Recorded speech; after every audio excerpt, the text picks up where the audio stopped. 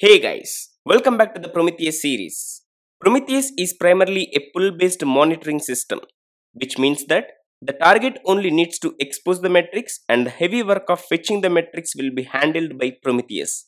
However, in certain applications like batch jobs and lambda functions that may only run for a few seconds, there is a possibility that the Prometheus server may not fetch the metrics in a timely manner as these short-lived applications come and go.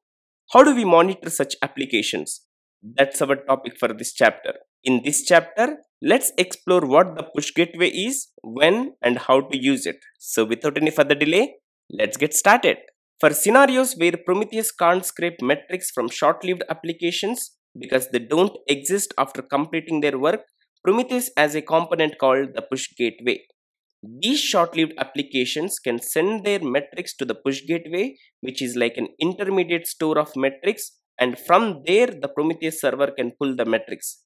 The push gateway acts just like a metrics cache. This push gateway accepts HTTP post requests to push metrics, which will eventually be scraped by the Prometheus server. In other words, the push gateway serves as a scrape target that represents the short-lived applications. Now, because these short-lived application metrics are stored in push gateway, even if short-lived application exits, we don't lose metrics as Prometheus scrapes the metrics from push gateway.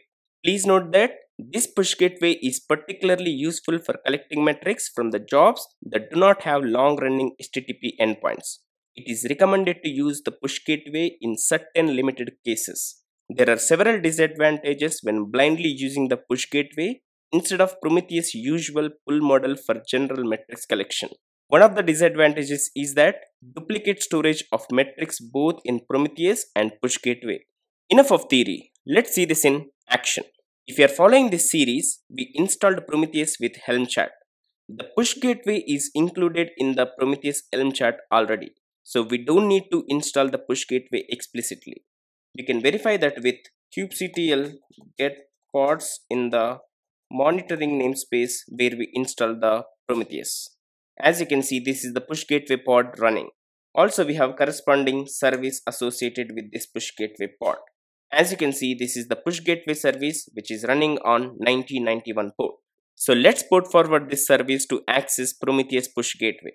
kubectl port forward service/service name. Let's access it on 9091 port, and the service is running on 9091 port, which is in the monitoring namespace. So now let's go to the browser and access our push gateway which is running on 9091 port, localhost 9091. There you go. This is the push gateway UI. If you go to the status tab, we can see that it is started at this time. And in the metrics tab, we can see the metrics that are pushed to the push gateway.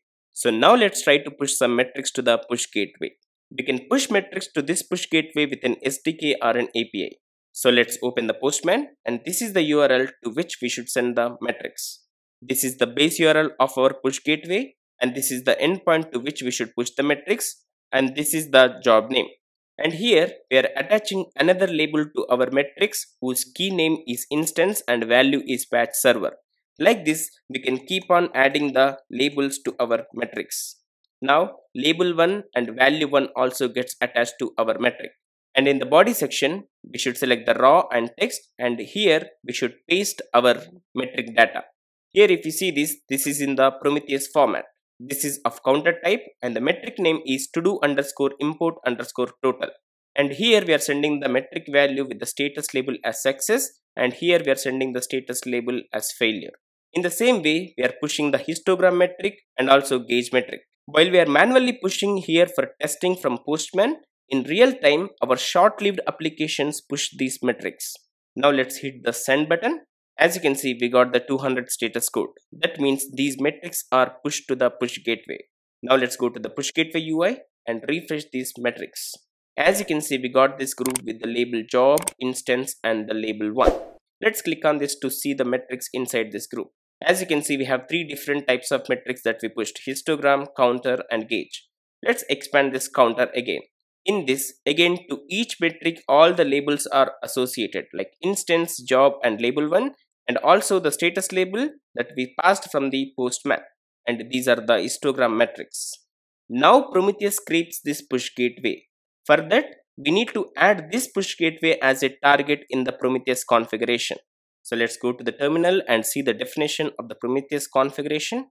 kubectl get config map with the name Prometheus-server in the monitoring namespace in YAML format.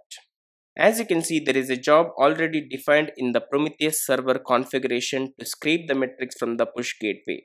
So we don't need to do anything extra. If you are not able to understand what this configuration is, I would suggest you to watch the service discovery chapter of this series.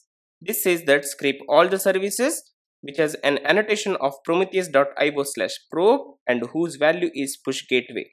We can verify if our push gateway has this annotation. As you can see, this annotation is present on this service. So Prometheus scrapes the metrics from this push gateway. So let's go to the Prometheus UI.